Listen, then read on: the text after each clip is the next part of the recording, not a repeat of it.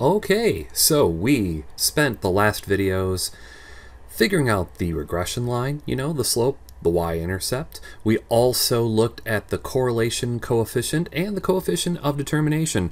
But there is still more to talk about with the linear regression t-test, because the linreg t-test on the calculator gave you cool information for hypothesis testing. So it is going to be very, very, very important that you go and download the combo chart for the t-chart and the t-chart that I've provided on my Moodle page, because in today's video here we are going to take a look at all of the hypothesis test related stuff and also show you your first example of fully performing a t-test, a p-test, and also an r-test, all for the same problem. So buckle in, here we go.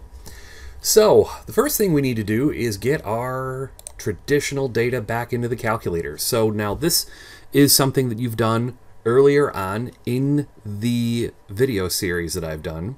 So if you click Stat Enter, okay, so if you click Stat Enter and use the table, in the middle of your worksheet you can type in the X into list 1, which is the number of cars in tens of thousands, and then the revenue or the Y values into list 2, which is the money that we'll make by buying those tens of thousands of cars in billions of dollars.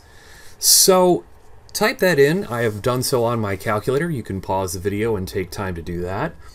And then what we're going to do is we're going to then perform the linear regression t-test.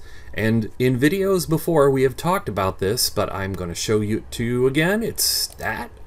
Move over to the test window here, and we have a drop down with all the test options for hypothesis testing and more. Click up to get to the linear regression t-test. We're going to keep everything in list 1, list 2. There's our independent and dependent variable.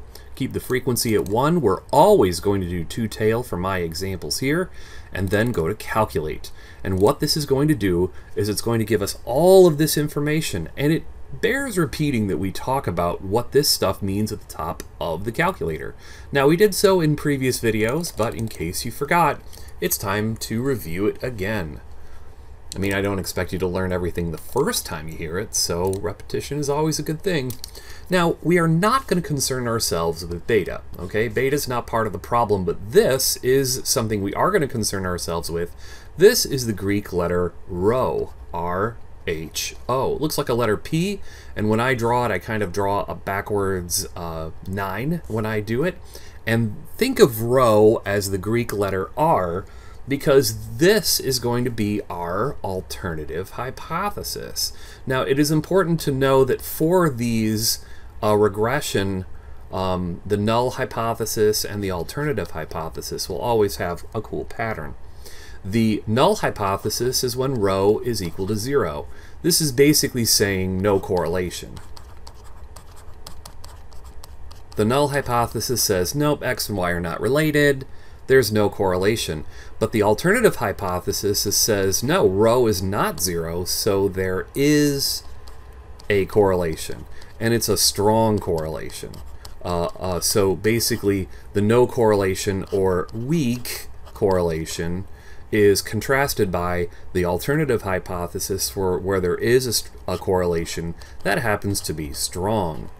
And we're going to spend this video determining what is the critical region of values that would consider something to be strong. Now, the t-value is also known as the test value. Okay, that's our test value, and we would look at that on a t-curve, or a series of t-curves, C-U-R-V-E-S. Let me spell correctly. Okay. T-curves, and for our intents and purposes, we're going to make our normal curve. But from before, a t-curve is like a normal curve, but kind of adjusted for the sample size. So these think of this in terms of standard deviations from 0. Now that's how we're going to talk about this, and the test value tells you how many standard deviations away from 0 on a t-curve this is. Now the p is also known as the p-value, and the p-value is what we compare to alpha. And one of the common questions that I got back in the hypothesis testing unit is sometimes the story problem didn't actually tell you what alpha is, and nor will these. We will always assume that alpha in these cases is going to be equal to 5%. So we're going to have 95% certainty that we have the problem, correct, or that we're not making a type 1 error. And so there's our alpha assumption of 5%. Now the degrees of freedom is going to be n minus 2. For this entire course, the degrees of freedom has been n minus 1, but what we have now is we have two variables, x and y, so now our degrees of freedom is n minus 2. Since you're using the linear regression t-test, this will always compute n minus 2 correctly. So in the table below it, you see that there are 6 different companies that rent cars. So 6 different companies, 6 minus 2, the degrees of freedom is going to be 4. So as a general rule, degrees of freedom is n minus 1, except with scatter plots. Okay, so now what I'm going to do is I'm going to take that lovely data that I got from this linear regression t-test. I'm going to write down the t-value, I'm going to write the p-value, and I'm going to write down the degrees of freedom. And then I'm going to scroll down using the down arrow key here and also write down my r value. Now when I show you the full example on the next page, you will see all the different information that I'm using off of this screen here. So let us get into it and write our null and alternative hypothesis. Our null hypothesis is rho is equal to 0, and our alternative hypothesis, you can also use h sub 1, is rho is not equal to 0. Bam, there you go. Null and alternative the same for every single problem that I will be asking. Please look to see if your XYZ homework or online homework does anything different here, but I believe it's going to be not equal to for most or all of the problems that I'm going to assign you. Now the t-value is 10.39, which means that this was 10.39 standard deviations away from the norm based on a t-curve of 4 degrees of freedom. So, whoa, this feels like a rare event, especially when the p-value on the calculator was 4.84 e negative 4. So let's take a look at the calculator again. I'm going to scroll back up to that p-value. Do not leave your p-value in exponential notation. I will not give you full credit for that, nor will XYZ homework. So what you have to do is you have to convert that into a decimal. A negative exponential, a negative scientific notation problem says to move the decimal 4 spaces to the left with the negative 4 there. See, this negative 4, boop, tells you to move this 1, 2, 3, 4 spaces to the left, which means that you will have 3 zeros, because if you move those 3 spaces, you'll have to have 3 placeholders. Then the 4.84 can get rounded to 5, so this would be an acceptable way to round. In fact, most books state that if you're going to round exponential notation, you just need the first number after the series of zeros. So there's your p-value, and wow, that is a rare event, and that is definitely lower than your alpha.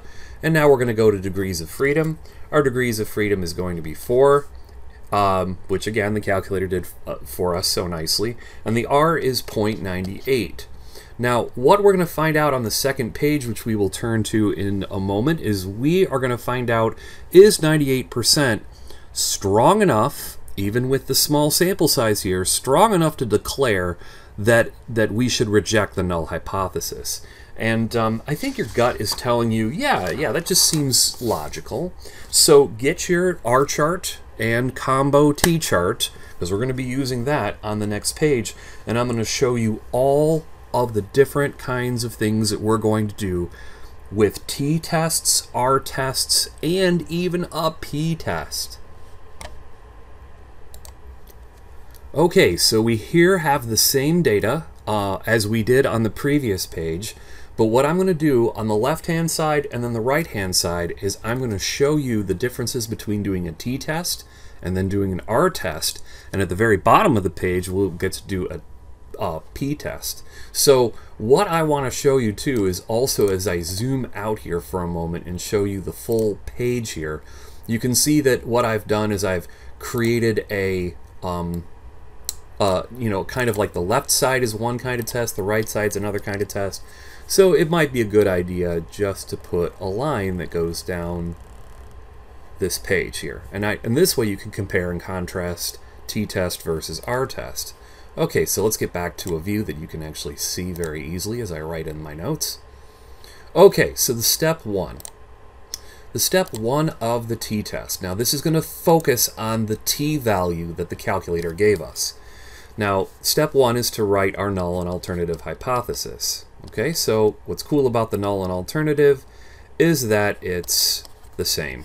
Null says no correlation, alternative says strong correlation. Doesn't say whether it's positive or negative, just says strong correlation. Okay, step two. Now this is where your table comes into play. Look up 4 degrees of freedom on your t-chart, okay? And also the alpha being 0.05 on the t-chart. And also be sure you're in the 2-tail row on the t-chart, okay? So on the t-chart. Okay, so let's look that up. And I'm going to switch to that. And this is a copy of your t-distribution chart. Let's get some highlighters out here to highlight where we're looking. We first of all need to look at 4 degrees of freedom. Okay, so here we are at my yellow 4 there. We're also going to look at the 2-tail row at 5%. And so this means this is going to be my important number. This 2.776 is going to make my shaded region on my picture. Now you've done a great job so far with hypothesis testing. If you made it this far, hypothesis testing was a solid test in your mind.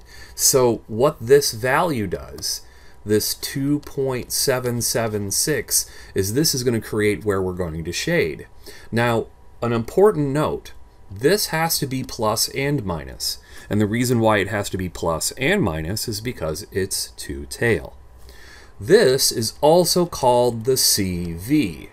Now, the CV is an abbreviation for critical value. So the critical value sets up the shaded regions inside of your t-curve. Now, step 3 was given to us. That was t equals 10.39, and this is going to be where we're going to plant our flag. Now, let's keep going, because we're now on to step 4, where we get to draw our t-curve. Okay, so here's our t-curve. Just try to make it look like a normal curve. I understand it is a t-curve based on degrees of freedom, but here are some markers we need to make. We need to make 0, because this is 0 is the standard deviations away from the norm. And our critical value is, we have basically our 2.776 here, and negative 2.776. And this is where I said you would plant your flag. And in this situation, the flag represents the critical region. So the shaded portion of these curves are called the CR, or critical, whoops, let me spell it right, critical region. And this, if your flag from step 3, if that little flag in step 3 lands inside of the shaded zone, then you are going to have to reject the null hypothesis. And this totally is inside that zone because it's at 10.39. It blew past the threshold of where it needed to land in and landed way over here to the right. Now, I will accept if you want to put in you know, flags here and here if you'd like to. For this test, that's fine. Honestly, I usually only put the flag on the side of which my test value is, just like we did back in our hypothesis testing unit. But Really comparing where that red flag landed is going to be where step 5 comes into play. And since you guys did a great job in the hypothesis testing unit, we're going to shorten your work here. Basically, you're just going to look at this and go, wow, since 2.776 is less than 10.39, you could have also switched this around and said 10.39 is greater than 2.776. Reject null hypothesis. So we're shortening up the work that you have to do here because space is going to be a little tight. So there you go. You are now rejecting the null hypothesis because this definitely crossed into the critical region, very much so, almost by a factor of 3, you know? So, or a little bit more than 3, to be honest. So yeah, this is definitely a correlation here. So let's take a look and do the R-test now. Now the R-test is going to start off with the null and alternative hypothesis. Now as I do the R-test versus the T-test, you look for similarities, okay? So in the null hypothesis and alternative hypothesis, you're going to have rho is equal to 0 and rho is not equal to 0. Oh, these two steps are exactly the same. Yeah, we're going to have the same null and alternative hypothesis. So, you know, highlight this in green, highlight this in green, exactly the same. Now, we're going to move on to step 2, which means we're going to use, instead of using the T-chart, we're going to use the Pearson R-chart. So what we're going to do is we're going to look up 4 degrees of freedom, okay? And we're going to look up alpha of 0.05. And we're also going to make sure we're doing the two-tail row there on the R chart. All right, do you see any similarities here? Well, I sure do. I see that, you know, for step 2 here, we looked up the degrees of freedom, the alpha, two-tail, but on the T-chart, and look, it's the same over here, except that we're on a different chart. Now this chart is a little easier to learn. Now I've got my T and R chart here. On the second page, here's my Pearson's correlation critical value table. And so again, I'm going to get out my highlighter here. I'm going to look up 4 degrees of freedom. Whoops, come on, fill it in. And then I've got a two-tailed 5% alpha. So this puts my critical value at 81%, or 0.811. Okay, so let's go and take a look at what I'm going to do with that in step 3 and 4. Well, step 3 is getting that R value from the calculator, which was 0.98, which is why I had to get it before. But now let's take that 0.81 and show you when I'm going to use it. Now, the critical value that you found on that chart was 0.811. Plus or minus, okay? So I want to highlight here again with my yellow highlighter that you have to put the plus minus for both of these values. Don't forget the plus minus. Will I mark you down for that? Yup, you bet I will, even if you have it done on the picture correctly. So here's a -1 to 1. This is your continuum of R values. -1 is strong negative, 1 is strong positive, and all of the strong and weak values in between. But with the critical value being plus or minus 0.811, this puts us here at 0.811. Here's your shaded region there. There's your critical region based on the critical value. And then we have a -0.811. Yes, you do have to put it on both sides because at the start of the problem, we never declared if we wanted to have a positive or negative correlation. We just wanted the alternative to be there is a strong correlation. Now, where's your flag? Okay, so this red flag would be planted at our 0.98. Okay, so let's figure out where 0.98 is. Oh man, it's just like right over here. There's your flag. And I had a student actually put a little flag on top of their flags, just like you would on a golf course, and I just thought it was cool, so I'm going with it, man. So this is 0.98. And yeah, we are definitely in the critical region. And when we're in the critical region, we reject the null hypothesis. So in step 5, we're going to shorten this up a little bit. Since 0.811 is greater than 0.98, you could have also said 0.98 is greater than 0.811. And please only focus on the side where the red flag is. We're going to reject the null hypothesis. Now, your conclusion on the left side of this problem should match your conclusion on the right side of the problem. These should match. If you have one that comes out to reject and the other that comes out to do not reject, please go back and check your work. And maybe contact me to see if there's a problem or a discrepancy or maybe a rounding error. But now I want to add the last part, this important info, because you know what we found? We found a p-value. Yeah, we found the p-value. Remember, p was equal to 0.0005? Okay, well, we can compare that to our alpha, which was 0.05. So is p smaller than alpha? P is definitely smaller than alpha. So here we go. Since p is less than alpha, reject the null hypothesis, which is what we did over and over and over again in the previous unit. And my goodness, all three of these should match.